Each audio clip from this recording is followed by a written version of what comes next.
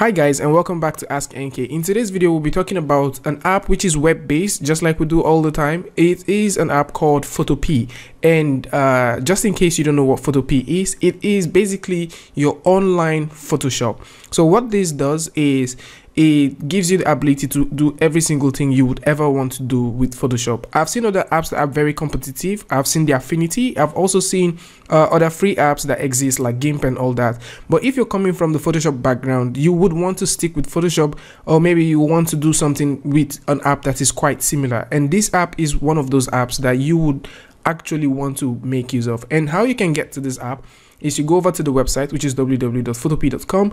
It is simply for free, so you can come over to this website, download, and actually don't have to download. You can come over to this website and automatically you can start working directly here. And once you come to the website, you're going to see something like this that tells you about what you can do with this particular stuff. And if you simply close that, you will be able to have an interface like this.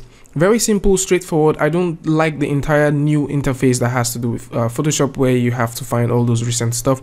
It might be helpful to some people, but I just find it a little bit I don't really appreciate it that much though. So it is my personal opinion, guys. And what we're going to do now is you can come through, click on new project, and within the new project you can find sample templates which you can make use of to create your stuff. This is quite handy because for an app like this that is fully online and you're paying zero fee for, you can be able to just simply come through and select your Facebook header, and you see all of this automatically adjust to it. And if you want to get like a YouTube profile, all of these things are automatically adjust to it. And let's go for Instagram and something like this, and automatically once you just click on one image, so let's go ahead and click on this image, it loads up, it tells you the font that it's loaded, and you have that information right at your fingertips. And every single thing you want to do, just like you do that in Photoshop, or just like you do in Photoshop, you can find that here.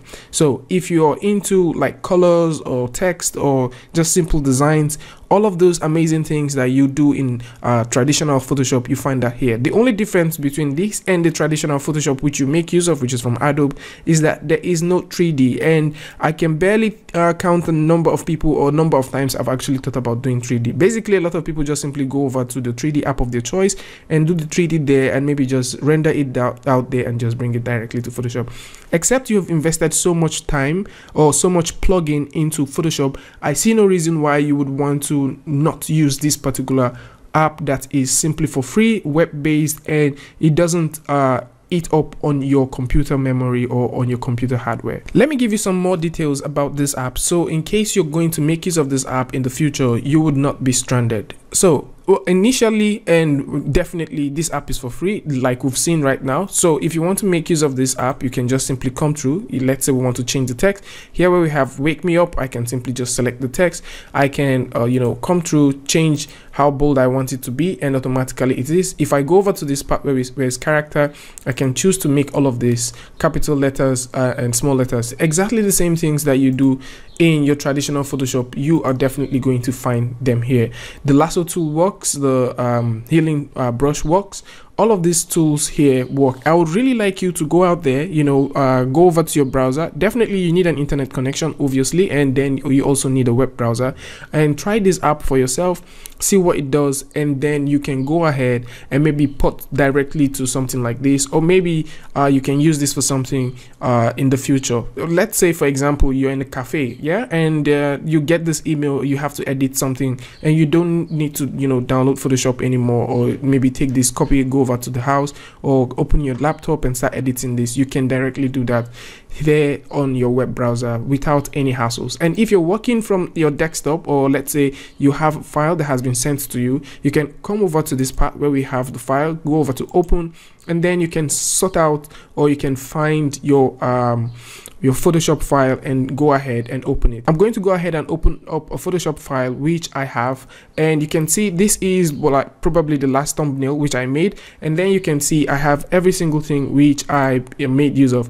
You can see all my layers, how they're all stacked up, and also you can come through and see that I can now come here and edit. Now, one thing you might have noticed is that for something like this, we have definitely lost the font which we made use of, and it is very necessary to also understand that when you're working with these, you can also install your own font. Yes, you can install your own fonts even if you are working online. So I'm making use of a font here which is called Helvetica New, and Helvetica New is something you can download on some websites. You can get them for free, but I would really advise you to actually purchase it if you can. Just purchase the damn thing, guys. Just purchase it. Okay, so once you get it done, I'm going to go ahead and just simply select, and then you see we have this shifted. So how do we put this back on track? How we can put this back on track is simple. Go over to the character panel, click down here. You can see where we have that Helvetica New, and I can click on load font. And if you click on load font, you will definitely need to find where this font is. Sometimes you might not know where your fonts are. I'm going to show you how you can find your fonts on your computer, just in case you're using a Windows, and probably for the Mac guys, I don't know, I'll find a URL, put it in the description so that you can find that out for yourself. And so what I'm going to do now is go over to where I have my fonts all saved out, and I'm going to go ahead, select all the fonts, and allow this to load. And you can see that it's going to go ahead and load up all the fonts that I have just selected. And this is pretty handy because first and foremost, you might probably not want to, you know, load up all these fonts on your computer. You might just want to have them on your flash drive, and you know, make use of a flash drive to load these things wherever you're going. Or if it's fonts that you can download on the internet, that simply means you have your fonts on the go, and once you're in a cafe or something like that, you can just simply download the fonts, load them directly here. Or even if you can create an account, you can create an account so that you can save up your fonts and all of those amazing stuff, which I'm also going to talk to you guys later about. So let's give this font some time and allow it to load, and then I'll get back to you guys and talk to you guys about some other stuff.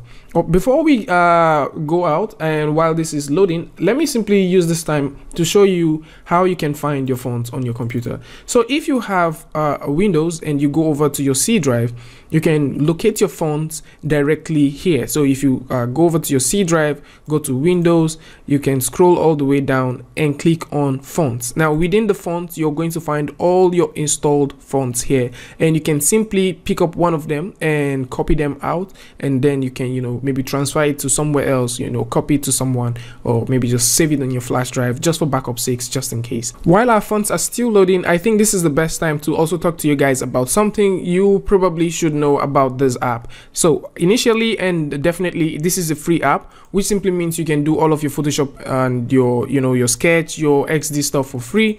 But then there is a small red button here which is called account. So if you click on this account, what it simply says is that you would probably not have ads. So if you're making use of a browser that doesn't block out ads for you, then most probably you're going to find something like this, like an ad by the side, you know, just for sponsorship sake. So if you pay for something that's a premium quality, or maybe you pay for premium, then you're not going to see something like this. And you can also help, you know, suggest better ways of, you know, improving this stuff. This is things that you cannot get for free right now because we're using this for free. We have all the advanced tools we need, but we cannot stop this particular one ad that we have here, and also we cannot give all of that improvement or bug report just in case, which is slightly not a problem because there is definitely no bug. I mean, since the time I've been using this app, it hasn't crashed on me. It's the web browser, so if it's definitely going to crash, that means the web browser should close, and it hasn't hold up, like frozen, because it's still a web browser. So if it's definitely going to freeze,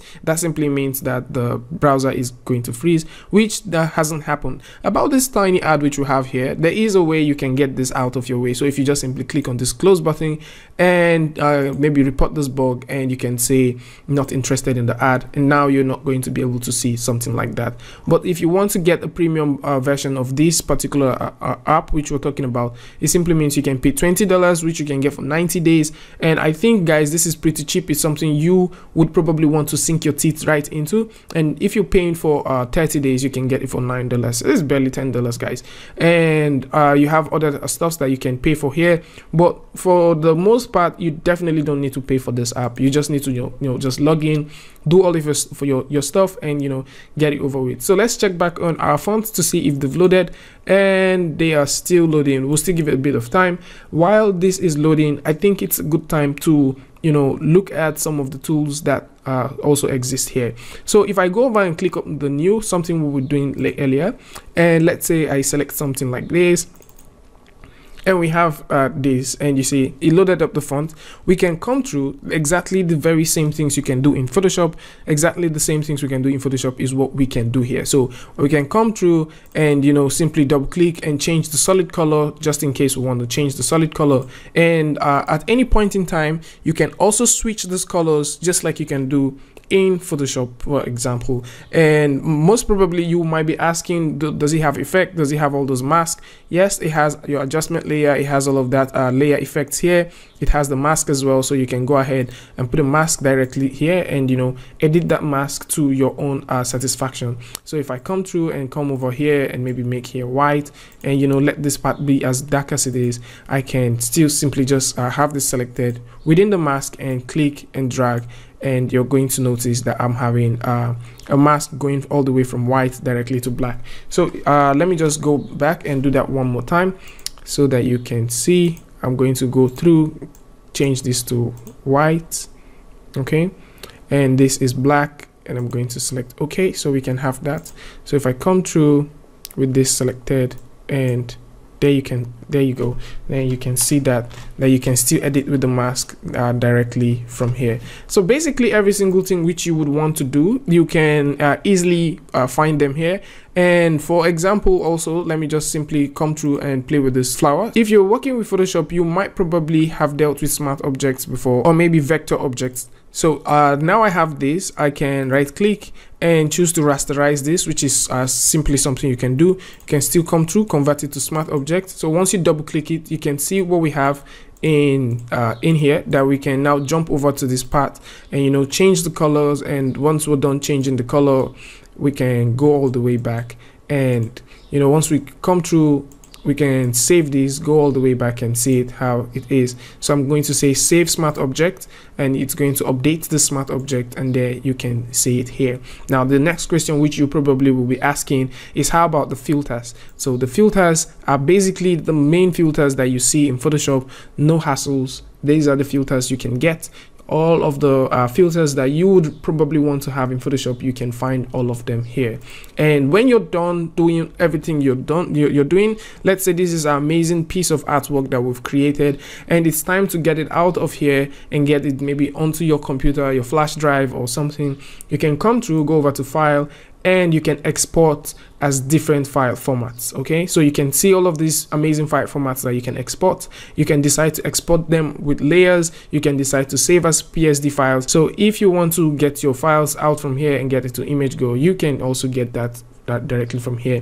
There is also a one key download, which is here. So once I just click here, automatically is going to go ahead and download this real quick for me. So let's check back on our file and see if it is done loading those fonts. So I'm back here in the previous part where we're working, and now you can see that we have this stuff completely loaded. So if I come through and select this right now, you can see that I have my fonts here. So I can come through and just change all of this to 00112255, and then you can see I still maintain the same font. So it's typically what you can get with your default Photoshop. So if you're wondering if you need to move from your default Photoshop, definitely my answer would be yes, if you cannot pay for the subscription. If you're tired of the whole Adobe thing, then maybe you can move over to something like this. If you don't have a comfortable hardware that can work with a recent version of Photoshop, then you can move to something like this as well. The control keys are basically the same thing. You definitely don't find any big difference. They have the same blending mode. You can find all of that blending mode here. You can do the whole opacity thing. I think the only thing which I cannot lay my eyes here on is the flow. So they don't have anything that has to do with flow, which happens when you are working with Photoshop by default. So I would like to know what you guys think about this tool. Is it something you know? Is it something you want to try out? Are there tools like this that exist on the internet you want me to cover? I would like to know all of your thoughts in the comment section. And if you like this video, simply give it a like, and don't forget to share it with your friends. And if you're new here, it would be amazing if you can hit that subscribe button and also turn on notification, so that once I upload a new video, you would be the first to know.